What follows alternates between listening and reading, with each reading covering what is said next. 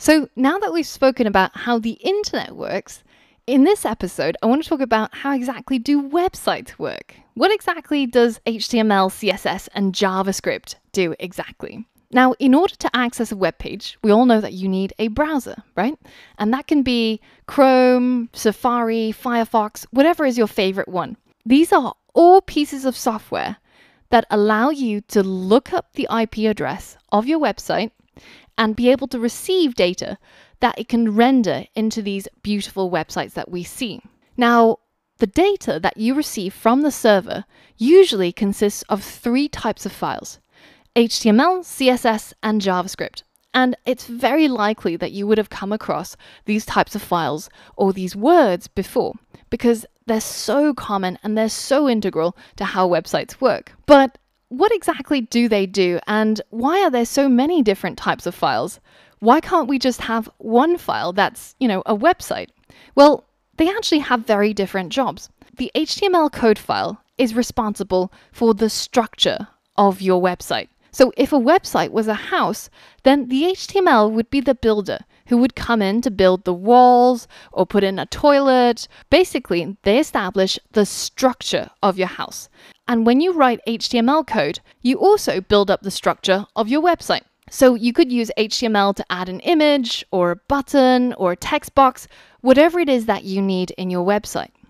Now, the second type of file are CSS files. And these files are responsible for styling your website.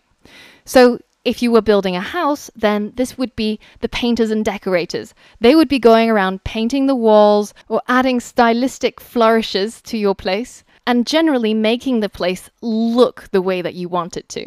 And that's exactly what CSS code does as well.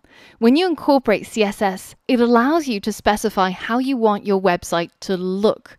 So you could say that, yes, I have a button that I got from my HTML, but that button, I want it to be red, and I want the text to be white, and I want the font of the text to be in Arial. That is all done using CSS code.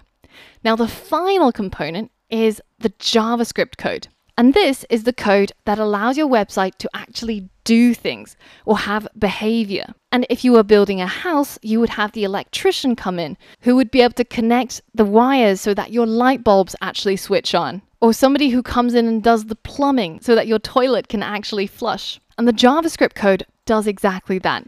It allows your website to actually do things and have behavior. So for example, that button I added earlier on with my HTML code, only when I have the JavaScript code can I actually make it do something interesting, like send off an email. So if we take the Google website as an example again, once we receive these files from Google's server, when our browser loads up the HTML files, we'll get to see the structure of the website. Namely, there's one image, which is their logo, there's 2 buttons, and there's a text box where we can enter our search. Now, when we receive the CSS files, then that will modify the appearance of all of those components. We don't have any more buttons or any more images, but they now look the way that Google wanted it to. And finally, when we incorporate the JavaScript files, then our website actually starts having behavior. It has functionality and it's actually able to do something rather than just display some images and text to us. Now, with the knowledge that we've already acquired, we can already start messing around with websites on the internet. So open up Chrome and head over to techcrunch.com. And if you're not familiar with it, it's basically a technology news website where I get my latest tech news. Now, once you're over here, I want you to right-click on the title here and click on Inspect. Now, this brings up the Chrome developer tools, and we're going to be exploring this in a lot more detail. But for now, we're going to use it to do something really simple. You can see that when I right-click on that heading and click Inspect, it automatically opens up the entire code file that was used to render this website. So these are all of the elements that make up this website. And when you click on Inspect, it will highlight to you the part of the code that corresponds to the thing that you right-clicked, right? In this case, it's this title. And inside this title, you can see that there is a link, which means that when you click on it, it'll go to another web page, but it's also got a bit of text. So right inside Chrome Developer Tools, if you double click on the bit of text that corresponds to the title, you can actually edit it. So let's go ahead and change the front page of TechCrunch. Let's say something like, so this is a great way of pranking your friends, especially when they can see that you're on techcrunch.com and the title or any of the text on the website is what you want it to say. And this is a great joke to play on friends who are maybe not quite as technologically advanced as you, because they haven't taken the course that you have. Now, unfortunately, when I hit refresh on this website, all of my good work is gone.